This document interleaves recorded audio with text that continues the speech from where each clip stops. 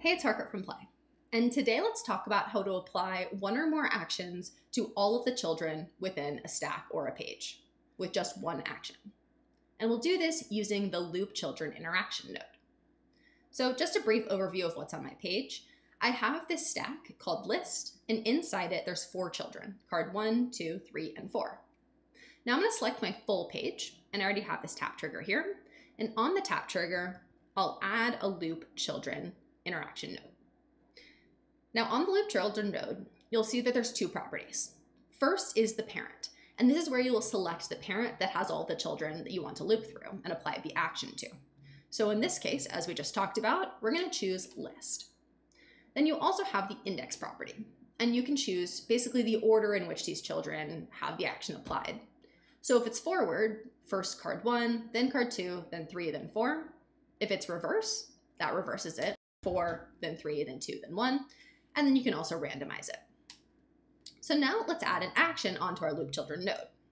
I'm going to do scale in this case, so it's a set property with the property being scale. And when you have an action on a loop children node, we automatically fill in the target for you. It's going to be loop children.child, and this will individually go through each child of the stack that we've selected in the parent property of the loop children node. It's a bit of a mouthful there. Now I can go ahead and set the value, and I just want to scale these up just a little bit, so 105%. So now on my iOS device, I can tap, and you can see all of the cards scale up at the same time to 105%, and I only had to create one set property action instead of having to do one for card 1, another for card 2, and so on and so forth. What's really great about this is it's also scalable. So if I go back into design mode here, and I take this card and duplicate it, so now I have 5 cards in my list. When I tap, you can see that 5th card scales up the same way as all of the other ones because it's still a child of my whole list.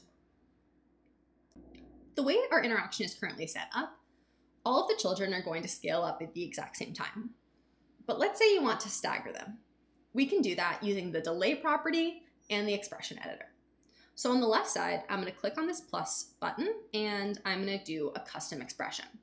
And in here, I want to target the index of each child. So you can see, similar to how the target was loop children.child, this is going to be loop target children.index. And so the value here is going to be 0 for card 1 because its index value is 0, 1 for card 2 because its index value is 1, and so on. So I'm going to take that index value and I'm going to multiply it by a number of seconds here. So in this case, I'm going to do 0.1 seconds. Nice. So with this, when the index is 0, so for card 1, the delay is going to be 0 times 0.1. So it's going to be 0. So that first one's going to scale up immediately. The next one is going to be 1 times 0.1. So it's going to wait 0.1 seconds. That's it's going to be its delay, and then it's going to play.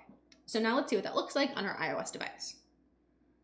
You can see each one scales up 0.1 seconds after the other one. And that's how you create a staggered effect in the loop children interaction. Thanks so much for watching this video. Looking forward to seeing how you use loop children in your designs.